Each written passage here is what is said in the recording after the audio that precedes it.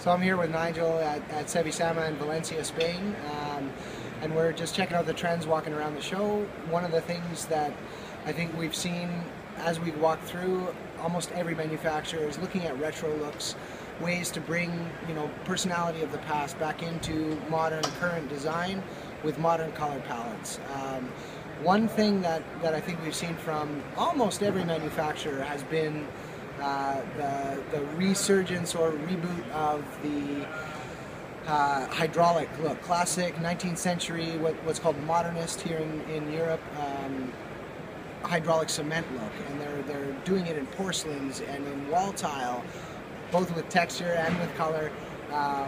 So it's something that we see, and with inkjet we can do it in a very weathered and worn look and feel, but in a brand new product that will retain that perfect state of weathered feeling from the day it's installed for the next 50 years.